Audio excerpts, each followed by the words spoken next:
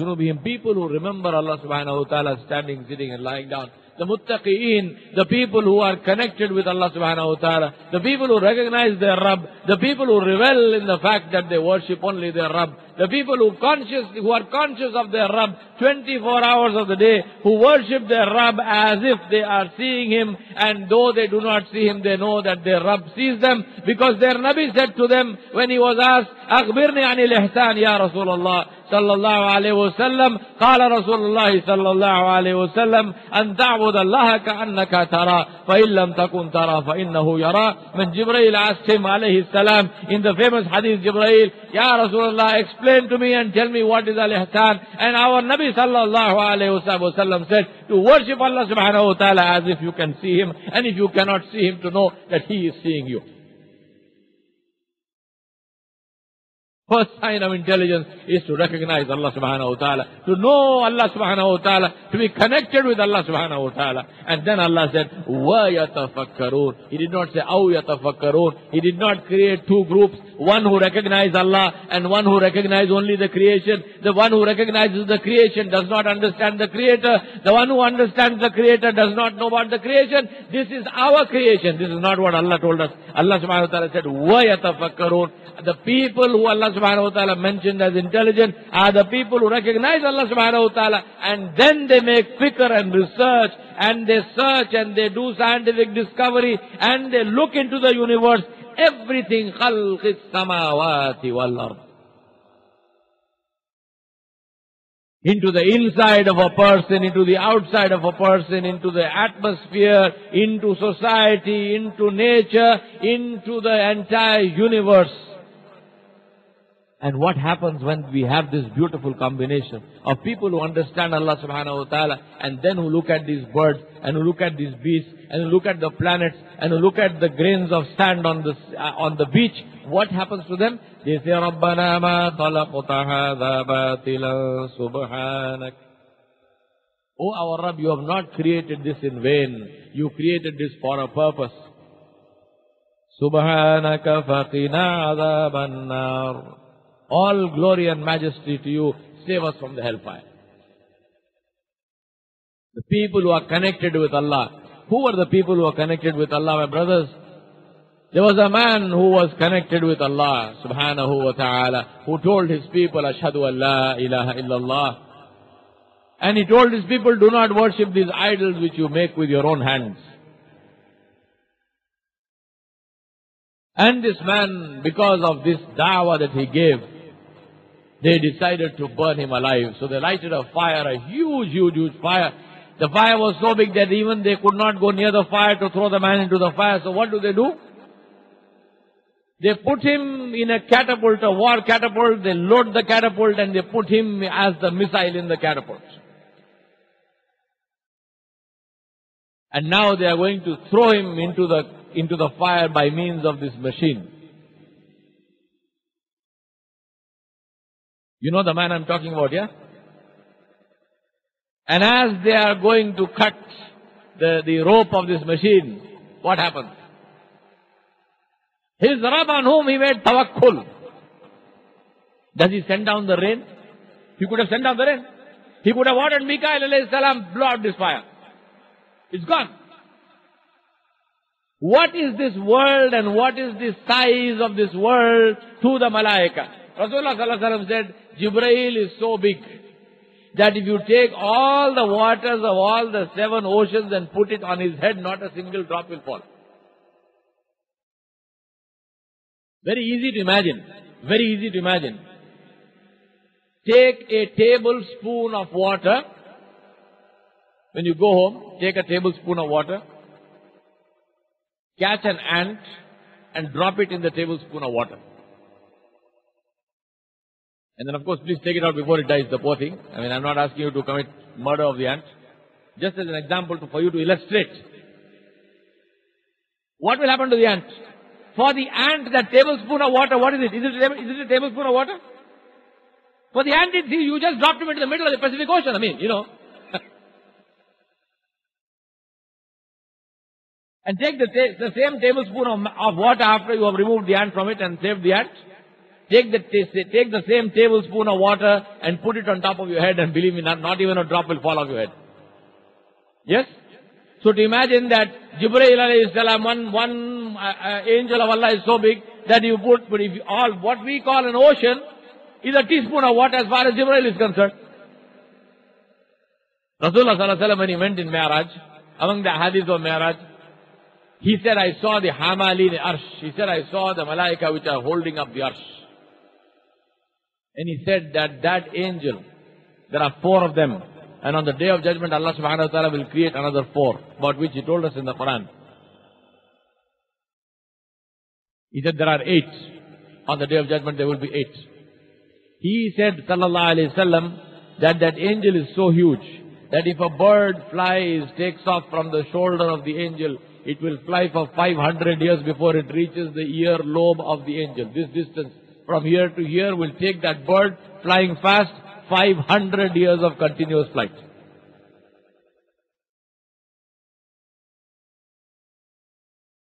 This is Allah. Ibn al-Qayyim al-Jawziyya rahimahullah ta'ala said, when Allah subhanahu wa ta'ala said, وَمَا خَلَقْتُ الْجِنَّ وَالْإِنسَ إِلَّا لِيَعْبُدُونَ, he said, إِلَّا لِيَعْبُدُونَ وَإِلَّا لِيَعْرُفُونَ.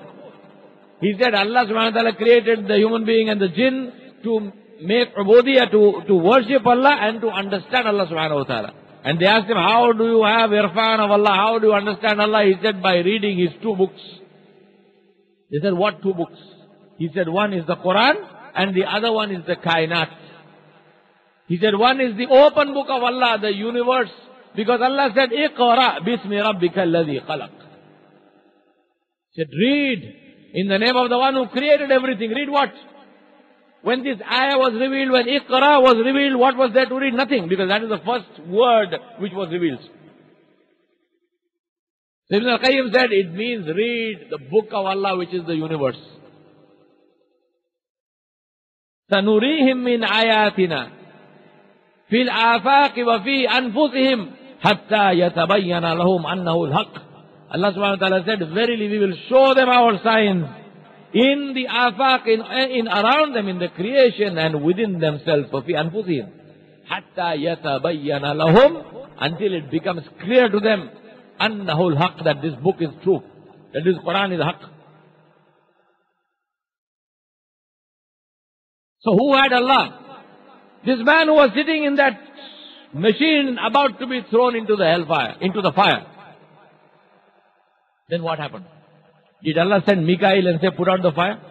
Did Allah send Jibreel and said, as Ibrahim alayhi salam is flying through the air, just take him away from there, just like that. Like Allah subhanahu wa ta'ala lifted up Isa alayhi salam, lift up Ibrahim alayhi salam. Did Allah do that? No. What did Allah do? Allah told us what He did.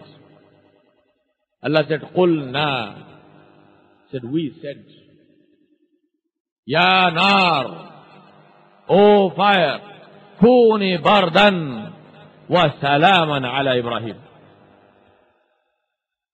The one who's connected with Allah subhanahu wa ta'ala. Allah subhanahu wa ta'ala directly commanded the fire. Allah did not send an angel to command the fire. Allah directly spoke to the fire. Qulna ya naru kuni bardan. Allah could have stopped there. Oh fire, become cold. The fire could have gone down to minus 100 degrees Celsius or minus 10,000 degrees Celsius. Allah alam. And Ibrahim alayhi salam could have died out of cold.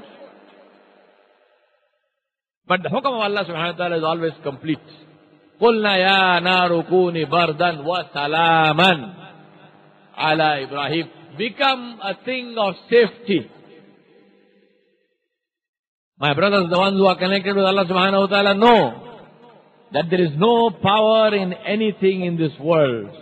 It is not the power of the fire which burns.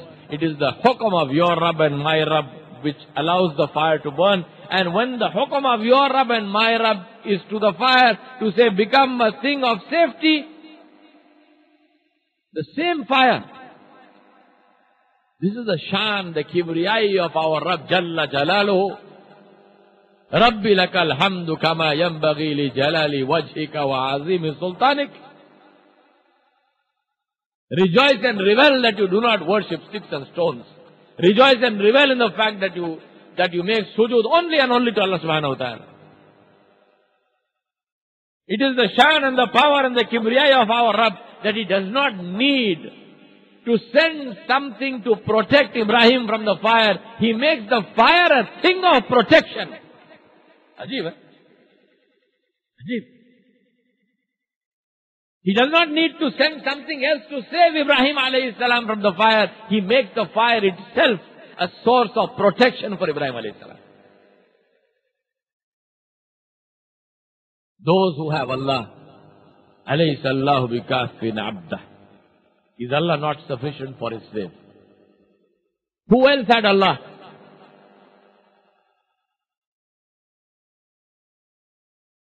The child about which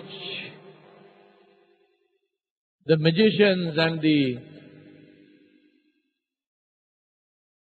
the fortune tellers of Fir'aun told him that a child is going to be born among the Bani Israel who will destroy you and your kingdom. Imagine the power of that king. I don't know how many of you have been to Egypt, but if you go to Egypt, go and see the pyramids. Don't go and see the pyramids like the tourists go with your mouth open. No. Go and see with the eyes of Ibrat. If you go to see the pyramids, the biggest of them is called the Pyramid of Cheops. It's called the Great Pyramid. That is one of two structures which is visible from outer space. The second structure is the Great Wall of China. It's visible from outer space. It is so big.